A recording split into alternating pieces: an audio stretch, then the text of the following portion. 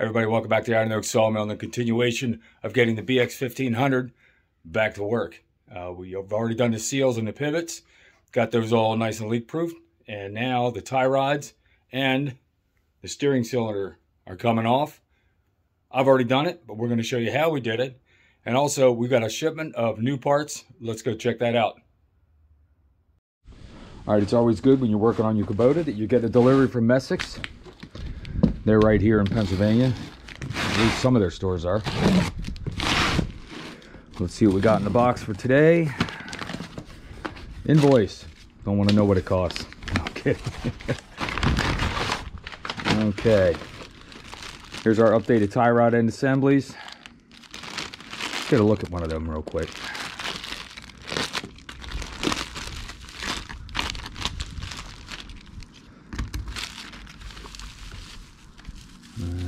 Make sure I keep you in the shot here.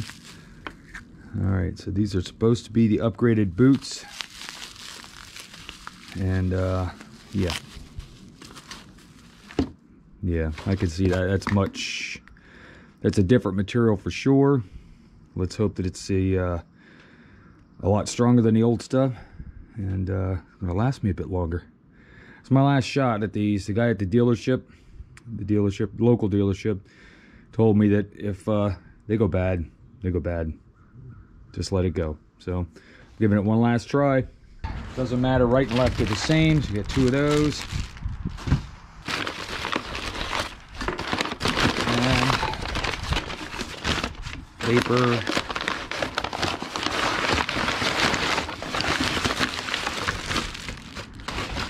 Plastic. Bubble wrap. Just pull that out of there. There we go.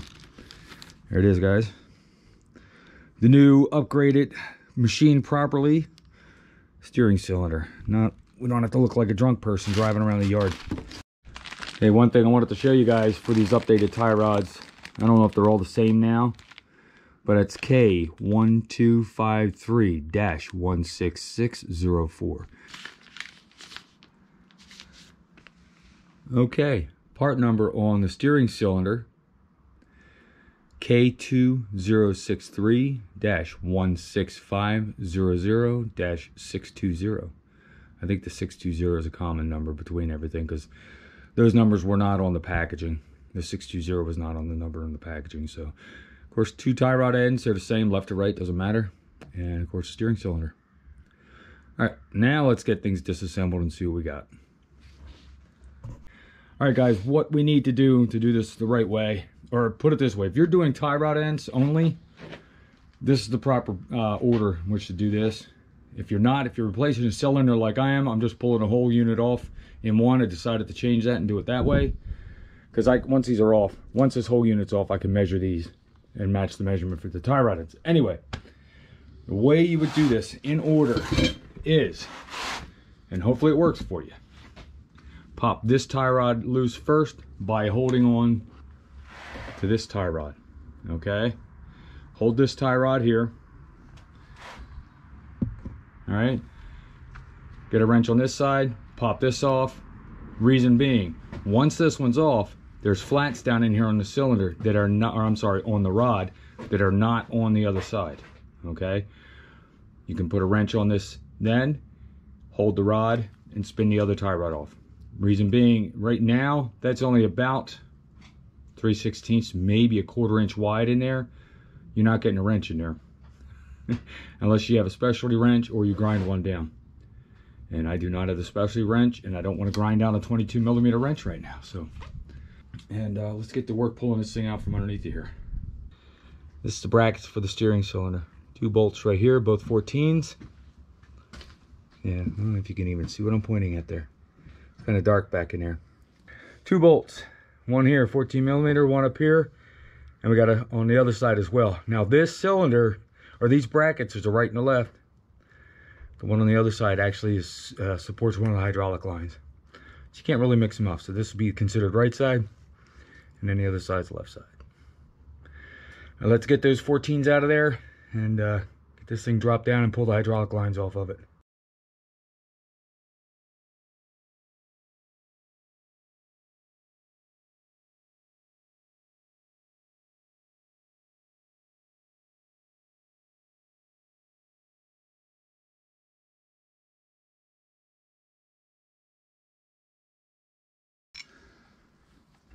There we go. And there's the difference in the brackets. See, this is the one that goes on this side.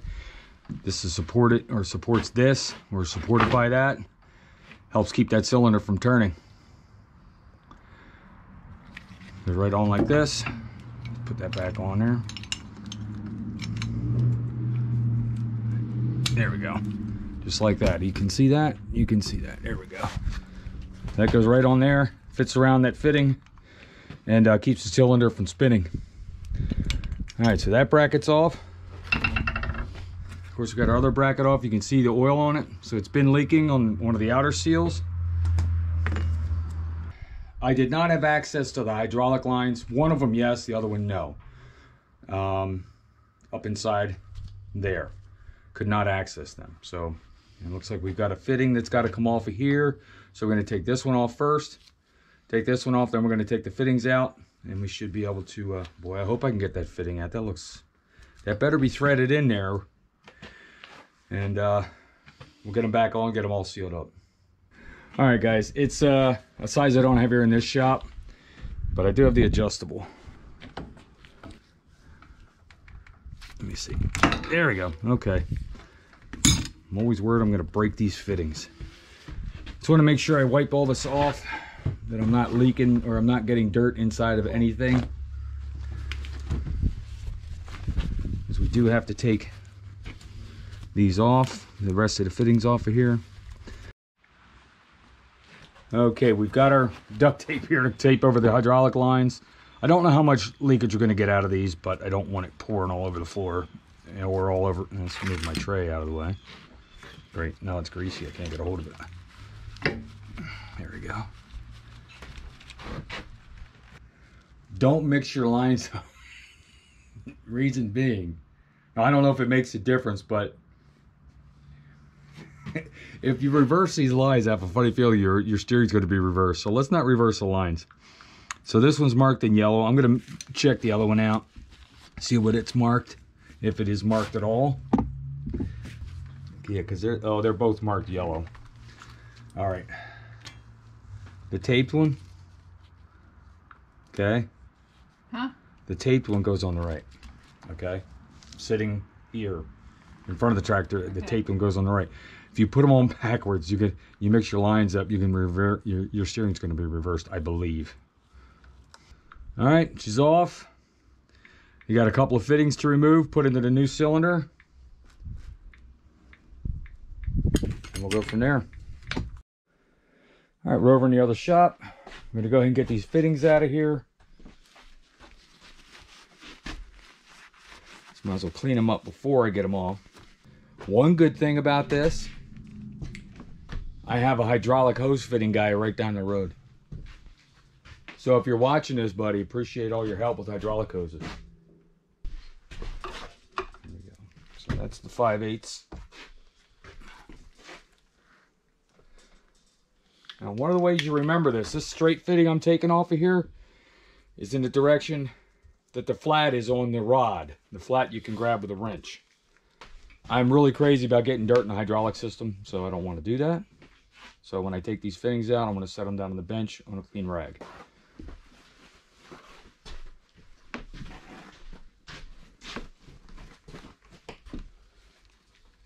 Spin that out. Let me look.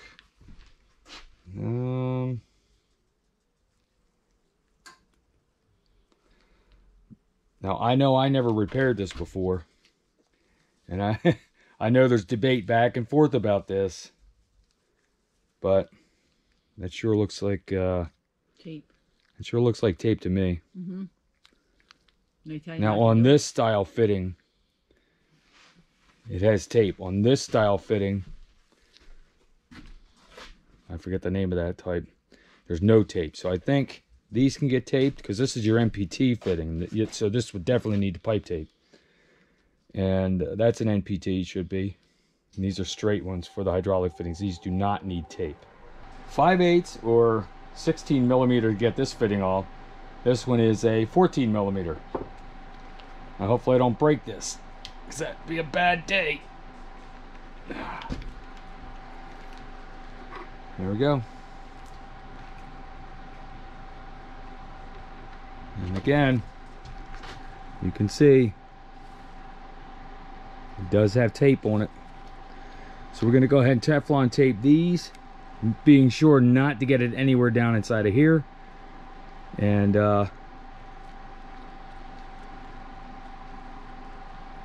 yep, and we'll leave the other ones dry. Okay, that's it for that cylinder, guys. Keep thinking I have to pull those tie rod ends off. I don't. Let's put that back here out of the way.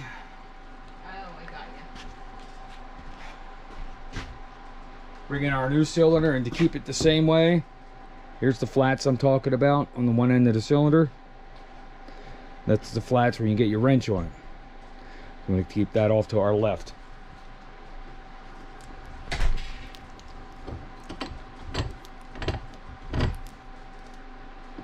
So I'm just holding this in the vise. Don't crank down on this, guys. No need to.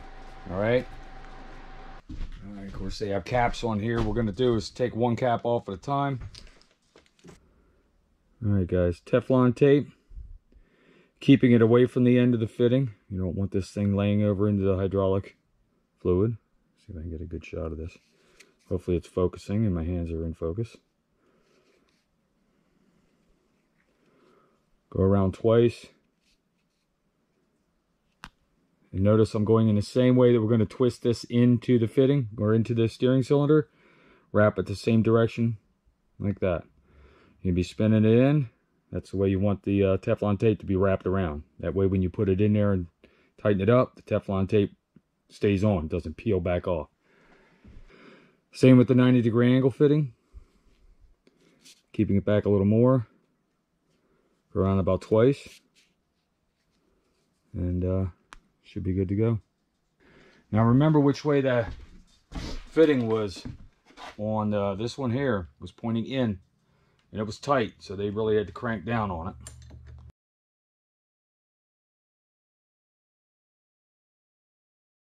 Okay, now this is still moving in here, guys, so you know I don't have it super tight. The rag's just to keep it from scratching. Got new paint on there.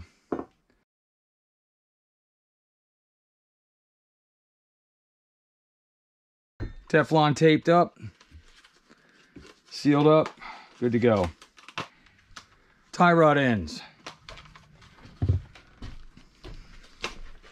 Got this one set at the same length, approximately. Might be a little long, I'll check it out. All right, measuring end to end, 5 15/16. Loosen the jam nut, turn that in a little bit. Measure it again.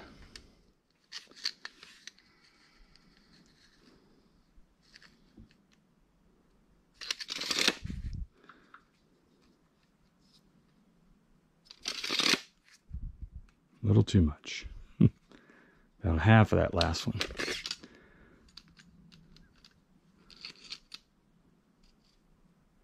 There we go. I'm not going to tighten that jam nut down just yet. I'll tighten that down once this is all together, but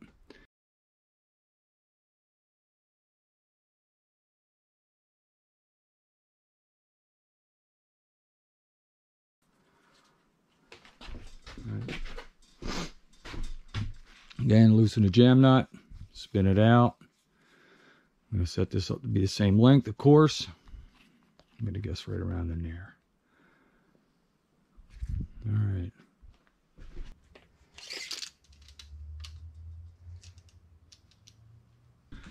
Okay, guys, we got both tie rods the same length. Get the one started in over here. Put the other one in over here. What's nice about this, we'll just tighten them against each other.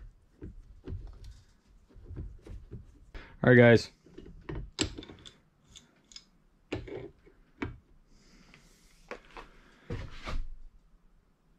That's one nice thing about doing it this way.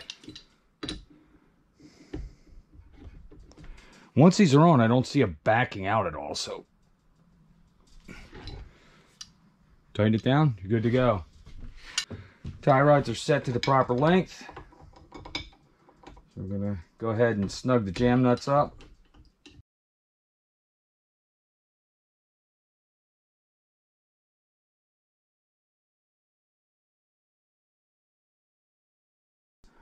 There you have it. Assembly complete. Wasn't that a thing of beauty, guys? Nothing like brand new. All right, let's get it back over to the BX1500. Get this thing steering straight. Okay, guys. One thing I almost forgot. We got snap rings on here that need to go on the back onto the new cylinder. I did not get new snap rings for this. There we go. Yeah, I could use a bigger set of snap ring pliers. That's for sure. I guess I can't blame the craftsman. I'm probably not using the right tool for the job, but and of course that'll go back on right here. Okay, let's get that placed on there in the proper spot. Like to have that open end up near the top so it's not dragging down in the dirt. If you're getting that far into the dirt, you got problems, but you could get a stick up there, jam against it, and pop it off of there. So if you put it up top, it's the best place to have it. Stays protected up there. All right, let's get the other one off and get it swapped out. There we go, right about there. There you go. Hold on to your snap rings. Sometimes they go flying.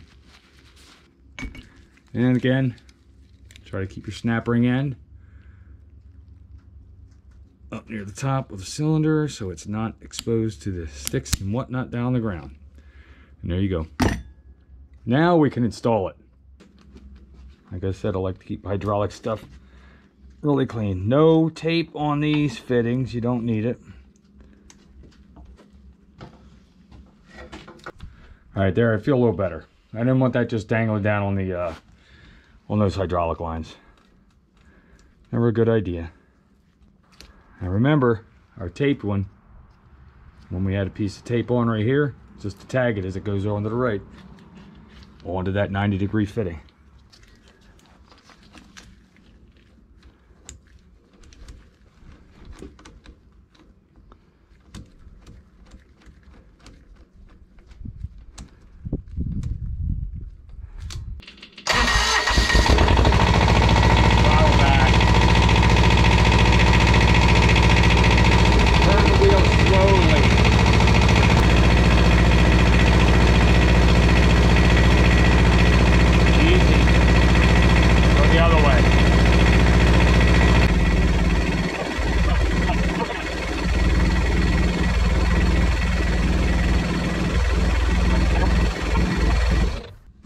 Okay, what you can do before you put this entire setup back into the tractor is just double check you don't have any leaks by you get all your fittings tight. Of course, you start the tractor and slowly turn back and forth, right to left. You'll eventually feel the steering start to pick up, and then the rod will start moving like it should, or the cylinder, or yeah, the rod will start moving like it should, back and forth.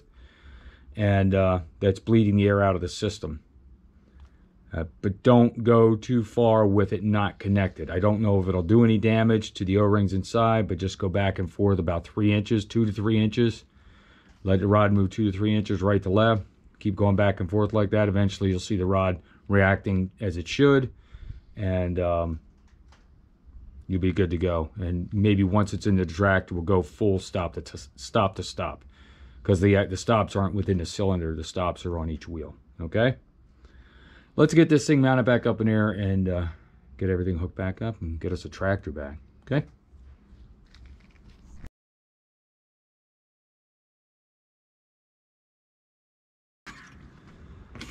Got our brackets. Okay, remember this one goes over here, so it's up against that fitting. Go up and over.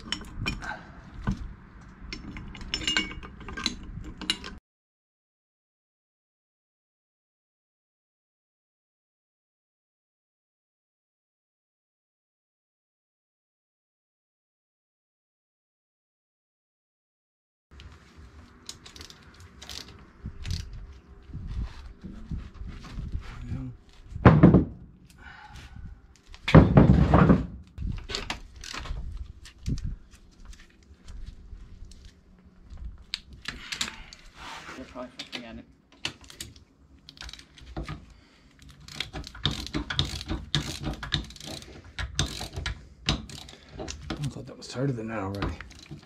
Oh, that's right. I didn't run it in all the way. Torque.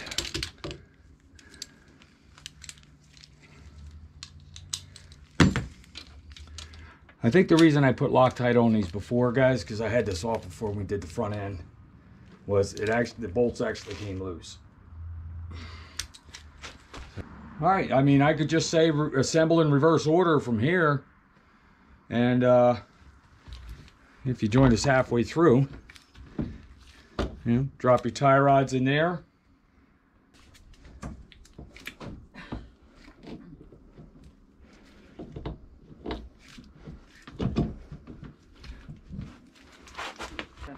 Put the castle nuts, put back onto the tie rods. Cotter pins.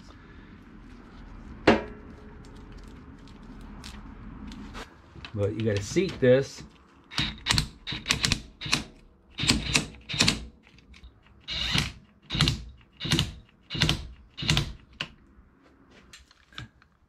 You're going to get in here, tighten this down to 45 Newton meters. There we go. Repeat the same on the other side and replace your cotter pins. Hey guys, guess what? One thing we still haven't picked up is the gear oil for the front end. We're gonna have to run down to get some. I've seen guys use anything from the Super UDT oil. I think they just do that to keep it simplistic, to 7590 weight. So that's what I had in here before, the 7590. I'm going to go with that. The front end worked great. I see little to no wear in there at all, even with the leak and the lower oil levels we had in here. So the 7590 to me did a great job of protecting it. We're going to keep it on there, and let's go get that now. All right, finally made it back. Got ourselves some Mobil 1 75-140. Great, I grabbed the wrong stuff, didn't I? 7590. I grabbed one wrong bottle, hopefully two wrong bottles, because I might need a 7590. All right, that was mixed in with the 75. We'll put that right back in the bag and return that one. Hope I got enough with what I got here. Anyway, wonderful. 7590 at the recommendation of some dealers. They would rather see 7590 than the Super UDT transmission hydraulic fluid that they normally use for everything else. Now we pull our fill plug off here.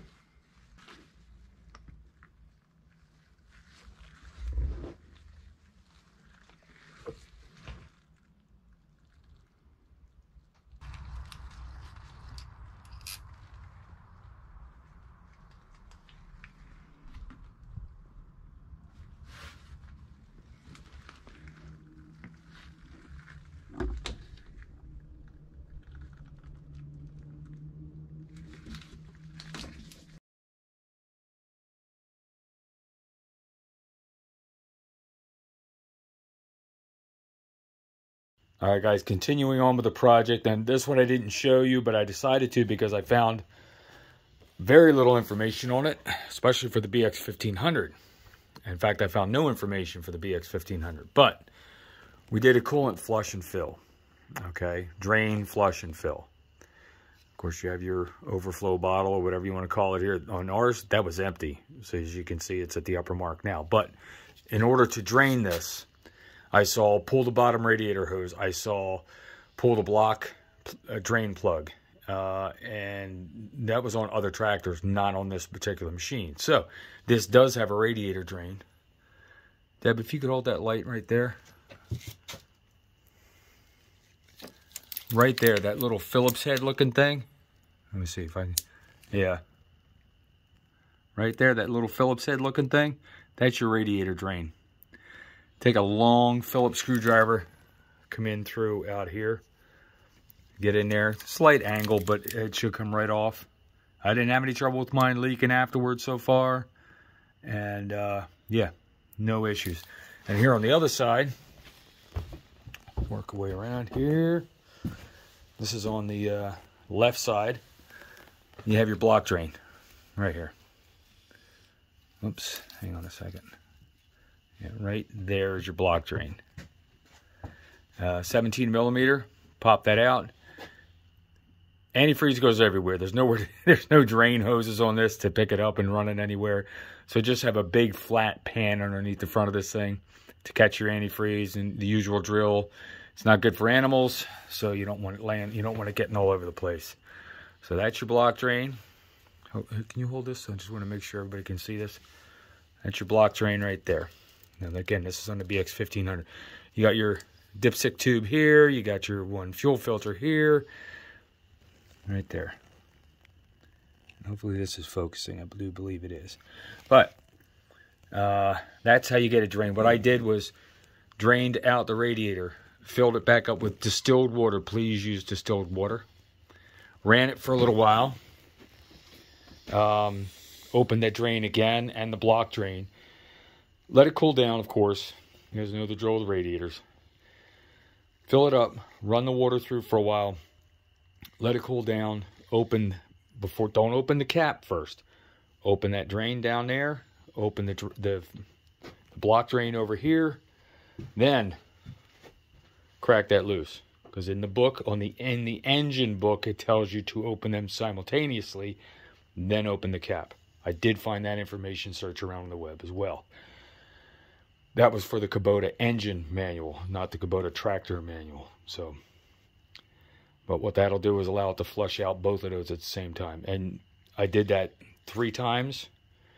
Emptied it. Put the plugs back in. Filled it up with distilled water.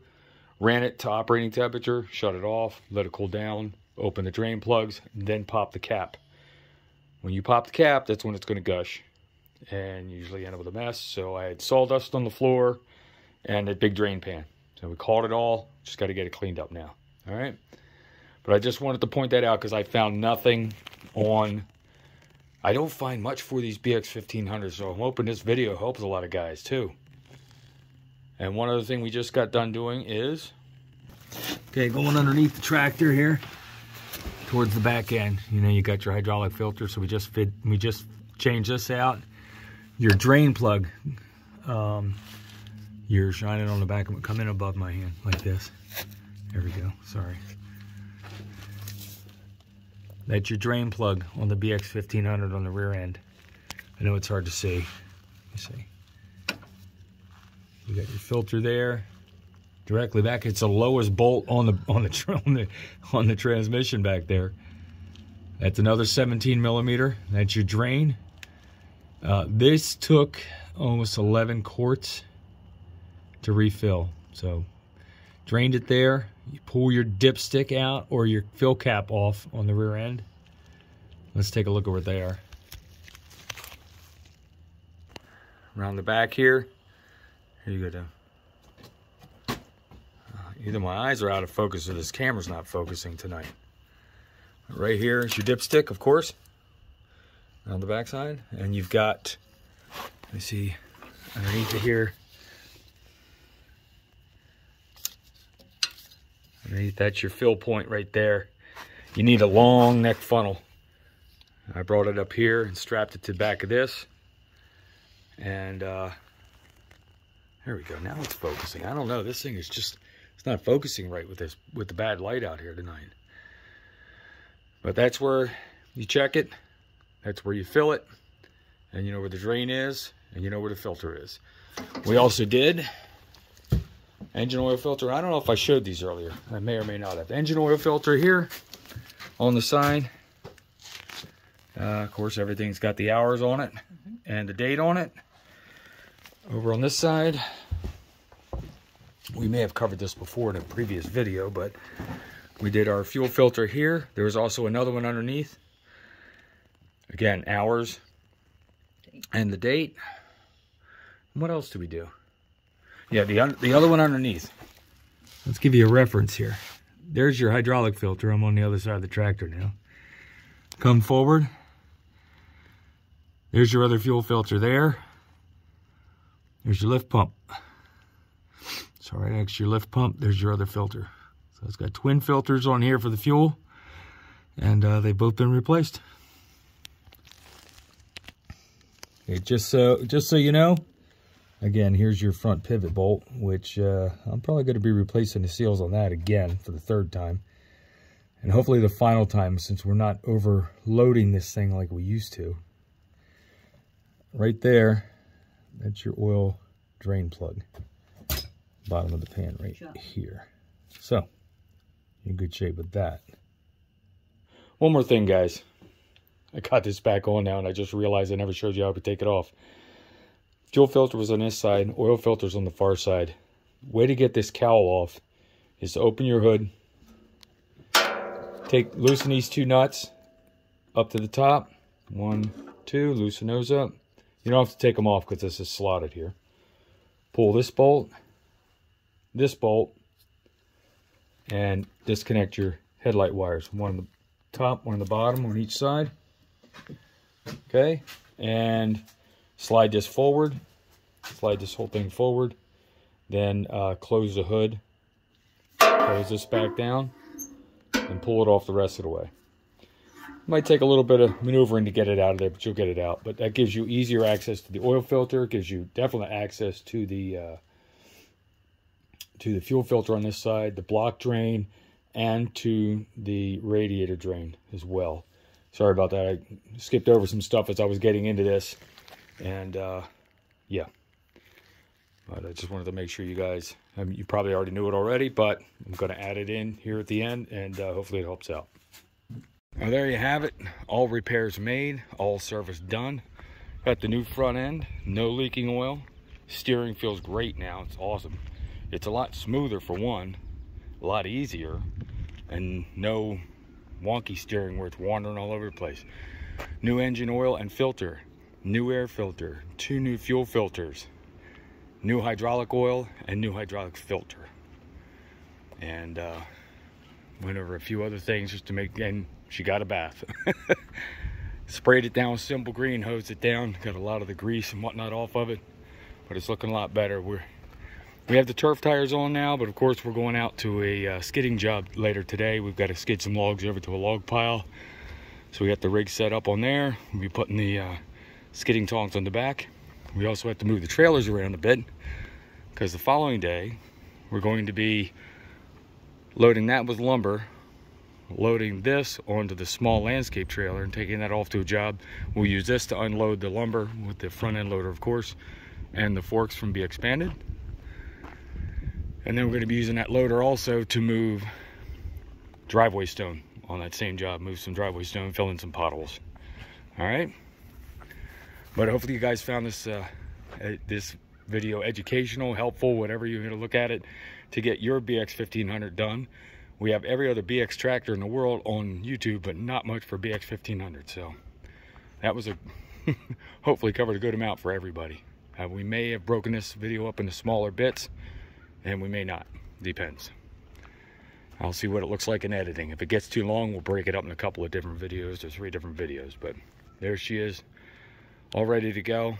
Got another season of work ahead for it. Not as difficult work as we used to because we do have the L2501.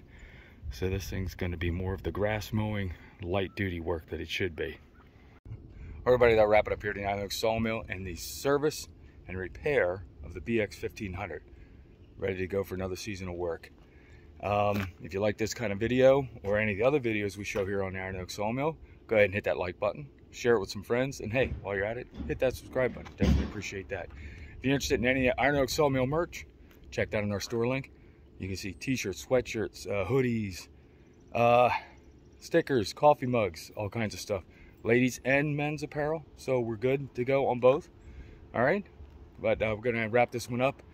If you have any questions about what we're doing here at the mill, with the tractor, with the mill itself, with any of the equipment we're using here, be sure to put it down in the comments section. We're glad to help you out. And as always, thanks everybody for stopping out, and we'll see you at our next time.